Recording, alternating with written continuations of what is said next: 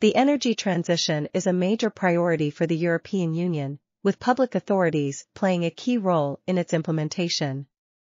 Company strategies and directives are now largely influenced by the need to achieve climate neutrality, which has been made possible by the political drive behind the transition.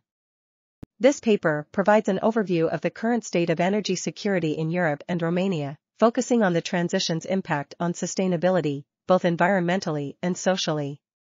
It uses a combination of methods including historical analysis, logical reasoning, bibliometrics, and graphical representation to demonstrate the importance of the topic and its growing relevance among researchers.